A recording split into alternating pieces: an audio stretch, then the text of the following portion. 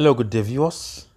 In today's tutorial, we are going to continue with our lesson on how to solve second order linear non-homogeneous differential equations by the method of undetermined coefficients.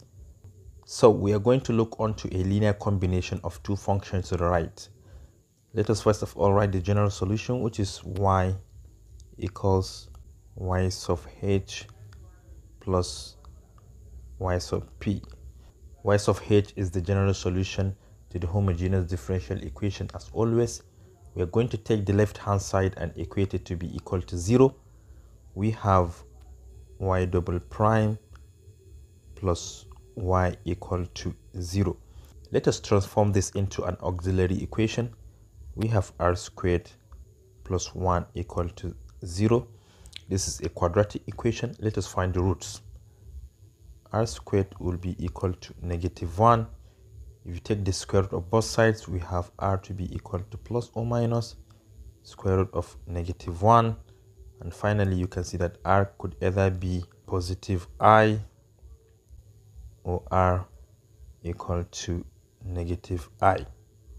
This is r1, this is r2. But in general, you know, r could either be alpha plus beta I, or r2 equal to alpha minus beta I. If you relate the two, you can see that r1 will be equal to 0 plus I, or r2 equal to 0 minus I. In each case, you can see that alpha is equal to 0 and beta is equal to 1. So now let us substitute this into our general solution. Y sub h will now be equal to e to the first root, which is 0, multiplied by x. All of this multiplied by a constant, cos of beta, which is 1, multiplied by x is still x, then plus another constant, multiplied by sine of beta x, which is the same thing as x. E to the 0x is the same thing as e to the 0. So we have our general solution to be c1 cos x plus c2 sine x. This is y sub h. So this is the general solution to the homogeneous differential equation. Let us keep the result aside. So now let me take this down to find the particular solution. So for particular solution, which is y sub p, you know, it depends on the nature of the right hand side. The right hand side is a linear combination of two functions, trigonometric function and exponential function. For trigonometric function sine x, you know, we have to have two functions, sine and cosine. So something like this, cosine x and sine x. Then we multiply each by that function, which is exponential. Then we attach constants for the two times, a, b. Then we add together. So this is the form of equation we are going to form. A e to the x cosine x plus b e to the x sine x. So this is the function we need to differentiate twice. For the first derivative, we have y prime of p, which is equal to, we are going to treat a e to the x as a single function, cos x as another function, applying product rule. So now let us keep a e to the x constant. Then we differentiate cosine x, which is going to be negative sine x. Then we add, we now keep cosine x constant. We differentiate a e to the x, which is the same thing as a e to the x. It will not change. Then we move to the second term. We have b e to the x sine x. We keep b e to the x constant. Then we differentiate sine x, which is going to be cos x. Then we add, we now keep sine x constant, we differentiate b e to the x, which is the same thing as b e to the x sine x. This is our first derivative, but we can bring the like terms together in order to simplify it. All those with sine x, we have one here, we have the other one here. Their coefficients are negative a and positive b, so we can factor that out. Y prime of p equal to, we have negative a plus b, then we multiply by e to the x sine x. Then for those with cosine, we have two of them. We have plus, their coefficients are a and b, so we have a plus b. Then we have e to the x cos x. Then now we are free to take the second derivative, which is y double prime of p. This is equal to, we now treat the whole of this coefficient and this function as a single function and treat sine x as another function. So let us keep this one constant and differentiate this. We have negative a plus b e to the x multiplied by cosine x.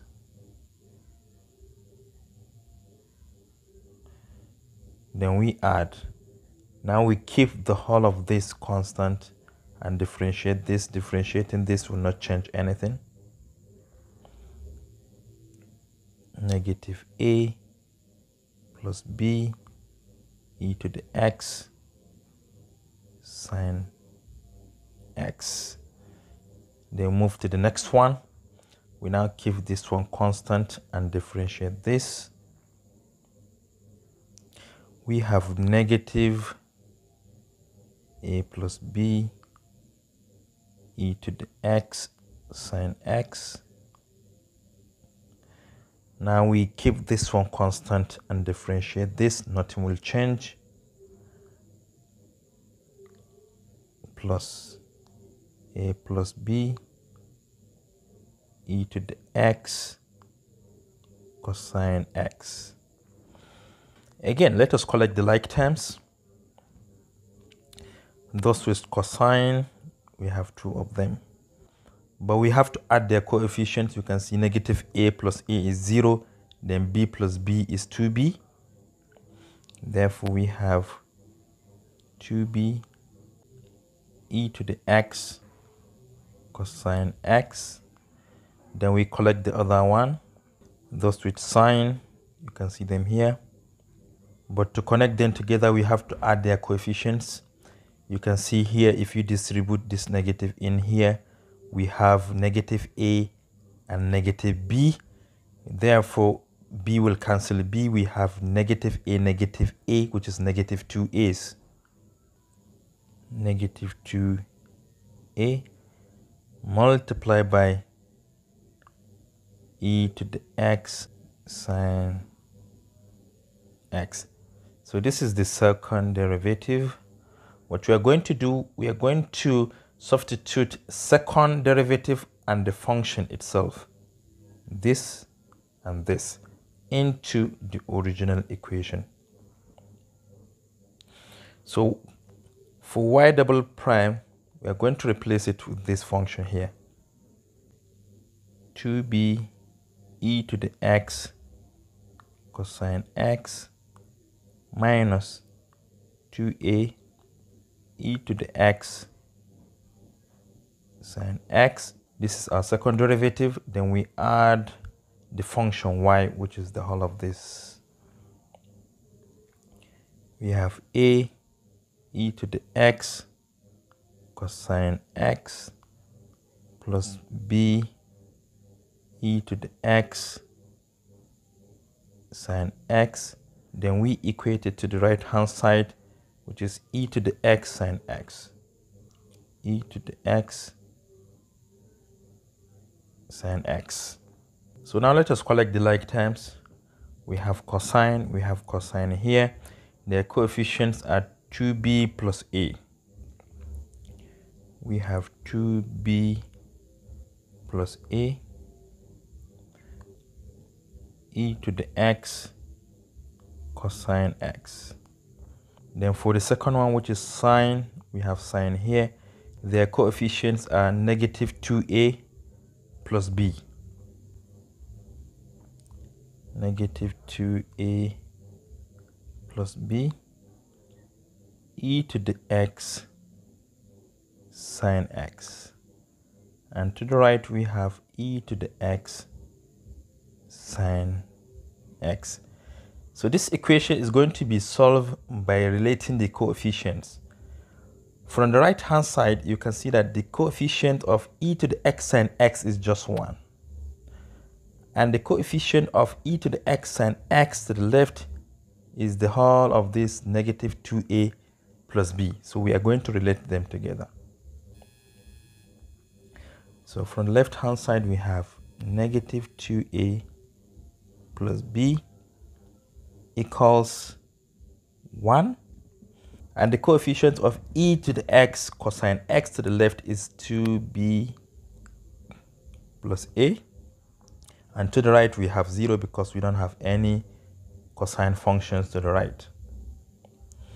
This implies that a is equal to negative 2b.